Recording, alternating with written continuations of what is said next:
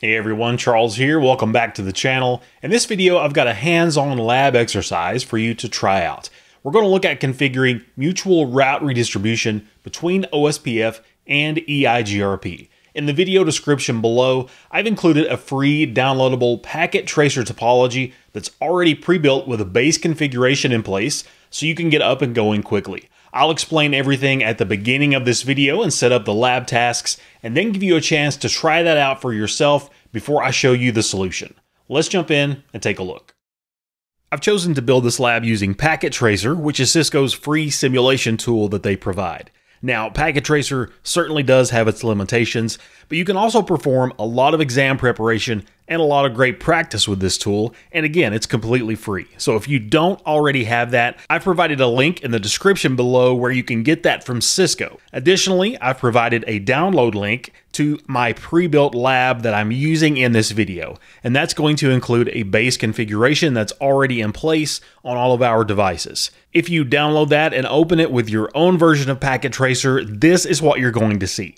I'll also note that Packet Tracer files are not backwards compatible. This particular lab was created in version 7.3, which is an older version that I have on my system, so you'll need that version or a newer version in order to open this lab. So for some reason, if you can't open the lab, make sure you're running at least version 7.3, and if not, you'll need to update that. Now, as I've already said, I've configured much of the lab here already. You can see a note here in Packet Tracer listing all of the interface IP address assignments for our routers, and you'll also see that we have an OSPF and an EIGRP portion of the network. R2, which is in the middle of those, that participates in both OSPF and EIGRP. Router 1 is in the OSPF area, while Router 3 is in the EIGRP autonomous system.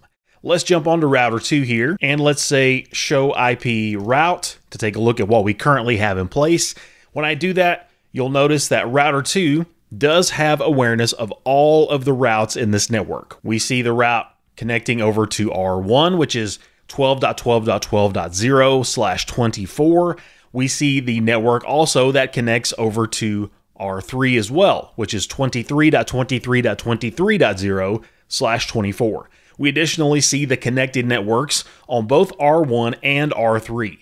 In other words, we see the networks getting us to switch 1, switch 2, switch 3, and switch 4. If I say show IP OSPF neighbor, you'll see that we have a single OSPF neighbor, which is of course router 1 at the address 12.12.12.1. If I say show IP EIGRP neighbors, you'll see that likewise we have a single EIGRP neighbor at 23.23.23.1, which is of course router 3. If we go to R1 and we say show IP route, you'll see our local IP routing table, and that lets us know that we know about routes going to switch 1 and switch 2, and we also know about the routes going to R2. So in other words, we only know about our OSPF routes. We don't know about any of those EIGRP routes. If we jump onto Router 3 and say the same thing, show IP route, we're going to see a similar story over here. We see the networks going to switch 3 and switch 4. We see the route going to R2 in the middle. So we are only seeing EIGRP routes. So what we want to do in this lab is we want to configure mutual route redistribution. We want OSPF and EIGRP to advertise routes that they know about into one another. Now, since Router 2 has one interface participating in OSPF, one interface participating in EIGRP, that means Router 2 is where we want to perform the mutual route redistribution. That's where all of the configuration is going to take place. So as you perform this lab on your own, you want to make sure that when everything is configured, you should be able to go to Router 1, and you should be able to see all of the EIGRP routes in the IP routing table. And also, on R3, you want to be able to see all of the OSPF routes in that local IP routing table. So if you want to do that on your own, if you want to try that out, go ahead and download the Packet Tracer file that's in the video description. Give that a try for yourself, and I would encourage you to do that. You can pause this video right here. You can give that a try on your own. Then you can resume the video to see the solution. Otherwise, feel free to just stick around and watch as I show you how to configure that. All right, we're performing mutual route redistribution on router 2. So let's connect here into this router. I'm going to clear off a little space for us. And let's first go under global configuration mode. And let's say router OSPF process ID 1. That is our local OSPF process ID that we're using. And the command that we want to use is redistribute EIGRP autonomous system number 1. Very simple command to perform. Now notice the warning that we have here. It states that only classful networks are going to be redistributed.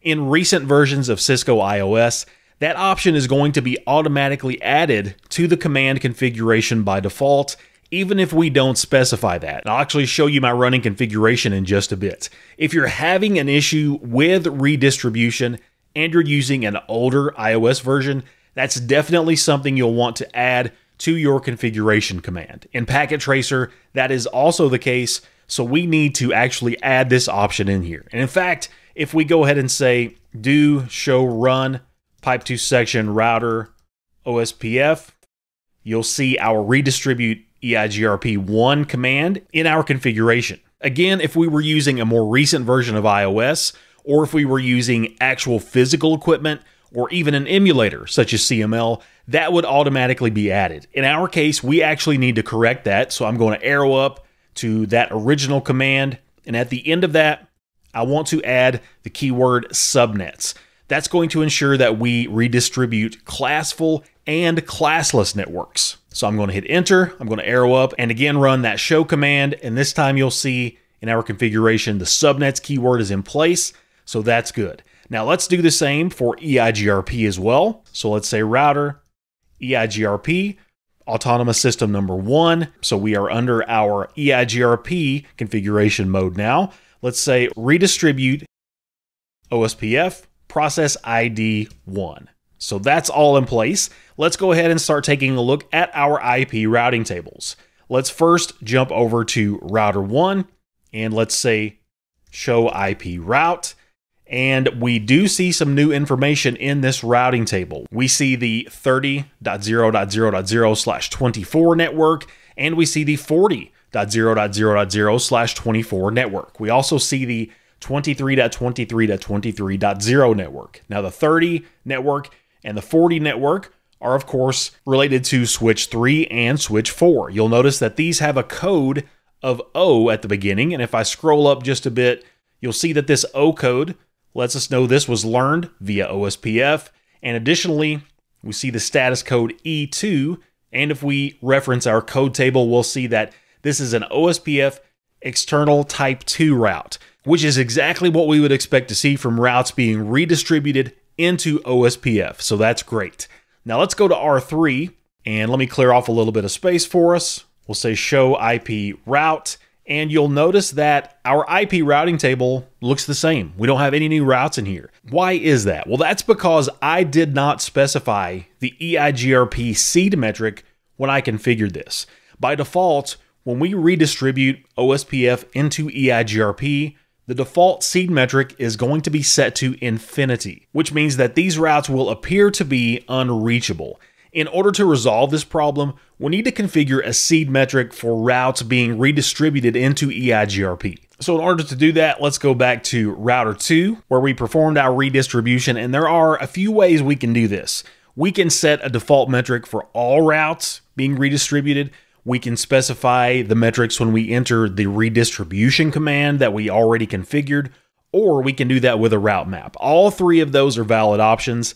In my case, I'm just going to re-enter the redistribute command that I used previously on router 2. By the way, if you're not familiar with how metrics play into route redistribution, you can check out my video on that, which explains this topic more in depth. I'll also link that in the video description below as well. And we're going to start out with the same command that we used previously, which is redistribute OSPF 1. But this time, let's look at context-sensitive help. One of the options that we have is metric. And if we continue to look at context-sensitive help, that's going to display each component of the metric configuration that we need to specify. So first up, we have the bandwidth. I'm using gigabit links here, and this will be set in kilobits per second, as you can see in our contextual help output. So I need to say 1 million kilobits per second, 1 followed by 6 zeros. Next, you can see is our delay in tens of microseconds. I'm going to set this to 1, meaning that we have a 10 microsecond delay. Next is our reliability, where 255 is 100% reliable. So I will say 255.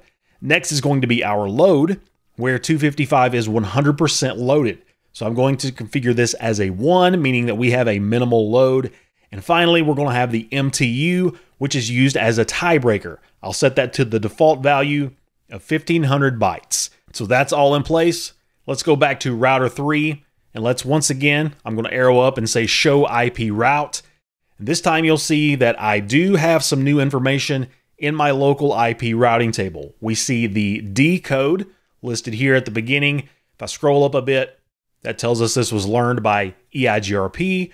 We also see EX letting us know that this was learned via EIGRP external. In other words, this was redistributed. And of course, those are for the 12.12.12.0 network, which connects R1 and R2. And we see the networks likewise for switch 1 and switch 2 listed in here, as we would expect to see. So now we've configured mutual route redistribution, and all of our routers have mutual knowledge of every single route in this topology.